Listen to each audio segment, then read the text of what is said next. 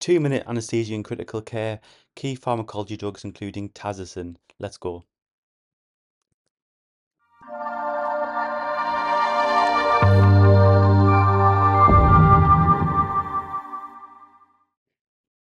The combination of piperacillin with tazobactam provides a broad activity against beta-lactamase producing penicillin-resistant bacteria. This combination was approved in the US in 1985. The TAZOCIN formulation enhances the antibiotic spectrum of piperacillin to include beta-lactamase producing bacteria which are normally resistant. It has a bactericidal action against a range of bacteria including gram-negative, positive and anaerobes. It's used in the management of severe infections including pneumonia, which can be hospital-acquired or ventilatory associated, complicated UTIs, intra-abdominal and soft tissue infections.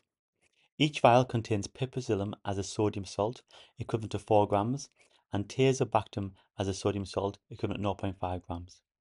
It's reconstituted and infused over 30 minutes in a solution of 100 ml of 5% glucose to avoid high sodium loads. Action.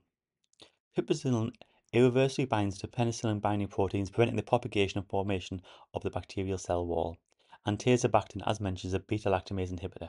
It's given by the IV route at a range of doses in adults at 4.5 grams over 6 to 8 hourly based on indication. The side effects are broad and include nausea, diarrhea, myalgia, skin reactions, and thrombocytopenia are the most common. The following pharmacokinetic principles are based on piperacillin. It's given by the IV route, so it has 100% bioavailability. The protein binding is 30%. Volume of distribution is 0.2 litres per kilogram and a pK of 3.2. It's largely unmetabolized with a half-life of 60 minutes and excreted unchanged in the kidney, and therefore dose adjustment is required in renal dysfunction.